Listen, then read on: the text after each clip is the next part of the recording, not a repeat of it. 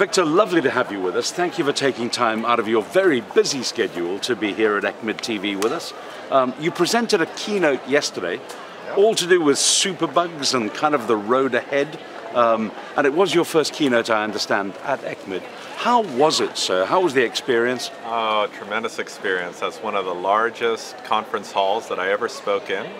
Saw the audience all the way to the back. Wow. And I think there was a lot of engagement, and engaged on Twitter afterwards and in conversations. I think there's going to be a lot of follow-up. Really was the positive adrenaline experience. pumping as you were Adrenaline was presenting pumping there? a little bit, yeah. I had a lot of fun. Awesome. Now the essence of your presentation, can you share that with us? What we're interested in, as you know, the antibiotic resistance crisis is exploding, and for many of the common pathogens, there's no reliable treatment to ensure that your patient is going to get better. Yeah. So what we study in our lab is the way that the bacteria interact with the immune system. And actually your immune system is producing a lot of natural antibiotics to help fight infection. So what we're interested is in learning how the existing antibiotics, and in fact drugs from other parts of medicine, like medicines that are used for cholesterol lowering or treating your platelet clotting, they actually have activities that work together with antibiotics to help clear these superbugs.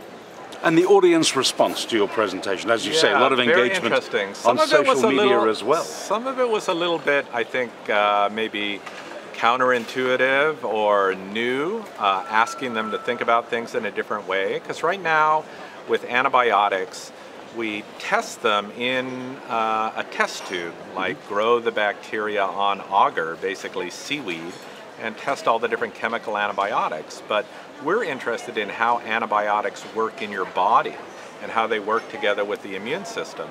So then you have to test them together with components of the immune system. And sometimes when you do that, you find that antibiotics that don't look very good in the standard tests actually perform really well because they partner with the immune system.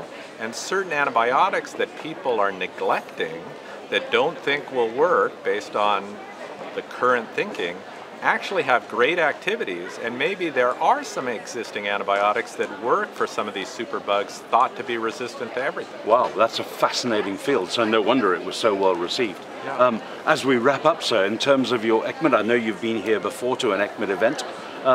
How does it feel to be amongst all of this, not only as a presenter, but as a medical professional? It's an amazing, diverse community from all over the world. There's a lot of people from my country here as well, and I think that we learned that the creative ideas are coming from multiple perspectives.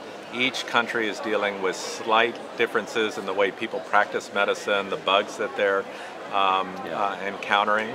And that kind of interdisciplinary approach is exactly what we're looking for to move forward. Peer-to-peer collaboration is fantastic. Peer-to-peer collaboration, fantastic. I chaired another session this morning on novel immunotherapies for infectious disease, 4 different speakers from all over, and that was also spectacular. I learned a lot. I think the audience did too. Fantastic. Well, we've learned a lot from you being with us, and thank you for joining us on ECCMID TV. All right. A real pleasure. I appreciate it. Thank you, sir. Bye-bye.